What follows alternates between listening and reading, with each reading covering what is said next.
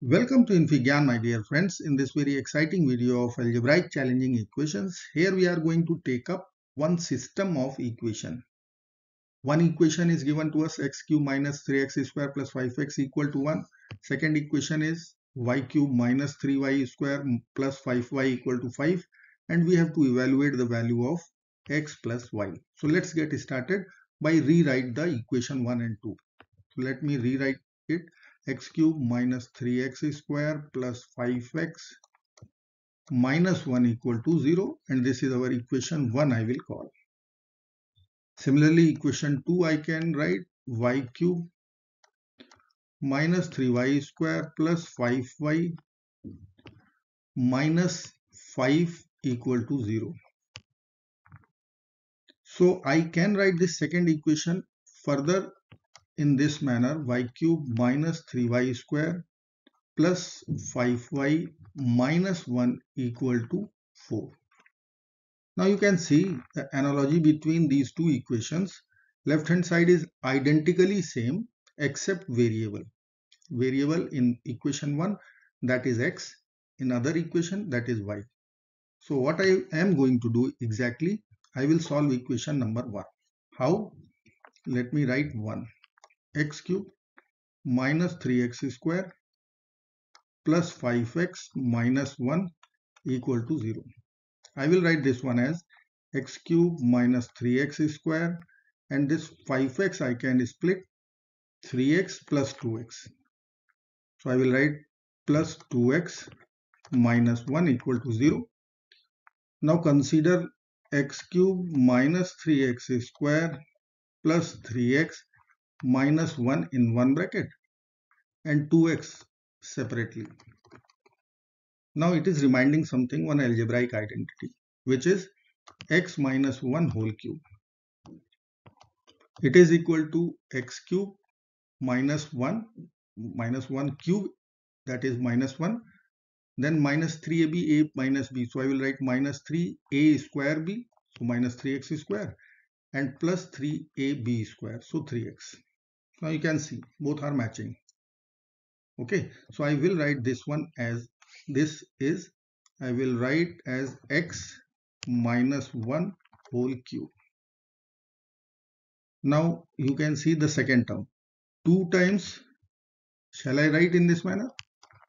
So I need to add 2. What I am trying to do, making the bracket identical. So in this way I can write my equation. Equation number 1 is now converting into this format. Now see how I can write our equation number 2 in the same format. We have solved LHS only, right hand side is 0. So what I will do, I will add 4 to the RHS. So similar way I can write y minus 1 whole cube, 2 times y minus 1 plus 2, and right hand side I will write 4. So see the difference between the two. Let me write here x minus 1 whole cube plus 2 times x minus 1 equal to minus 2. And second equation was y minus 1 whole cube plus 2 times y minus 1 equal to minus 2 plus 4. Just check this out. So this equation will give us plus 2. Now let me call this is one equation A and this is equation B, or in the serial order 3 and 4. Okay, now simply add both equations. What I will be having, let me write A plus B, or 3 plus 4. So what I will be having, x minus 1 whole cube plus y minus 1 whole cube, done. Now plus 2 times x minus 1 plus 2 times y minus 1, that would be equal to 0. Once you will add both, you will get RHS 0, as we are having minus 2 and plus 2 in the RHS. Now if I will club the last two terms and I will apply the formula, the algebraic identity for a cube plus b cube. So if I will apply a cube plus b cube here, and I will simply add these two terms. What I will write? So let me write a cube plus b cube formula first. That would be equal to a plus b in bracket a square plus b square minus ab.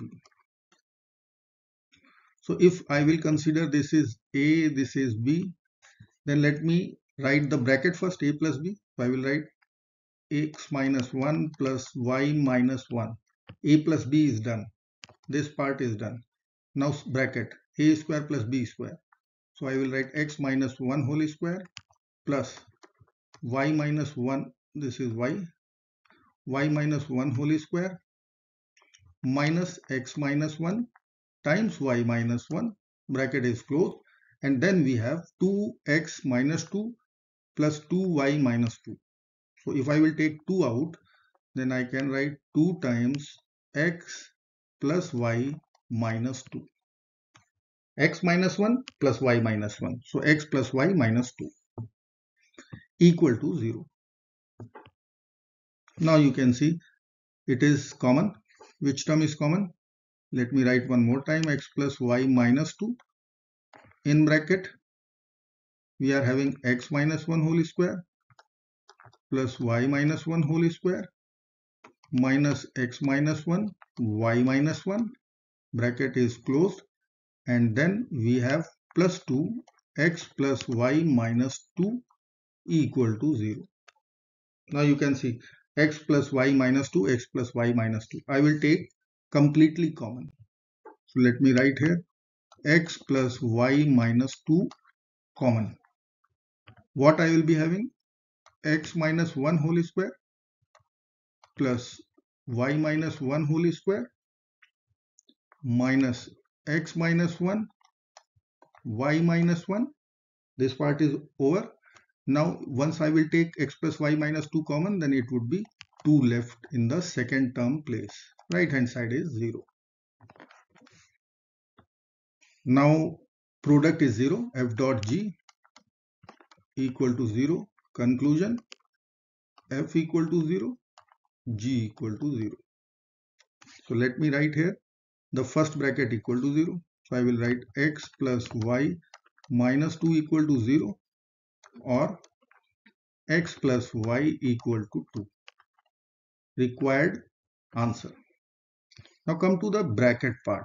Let me write here x minus 1 whole square plus y minus 1 whole square minus x minus 1 times y minus 1 plus 2.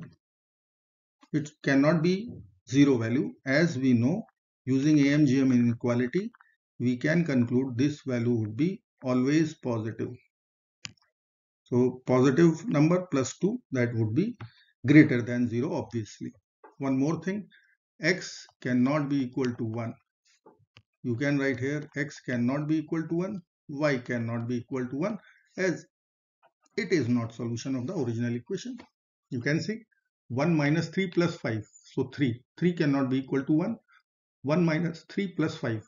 So 3 cannot be equal to 5. So it is not solution part. And otherwise also this bracket is not going to be 0. Always positive plus 2. So that value will be obviously positive. I hope you like this video. Thank you so much for watching. Do not forget to like, share and subscribe. Bye bye till next video. Good luck.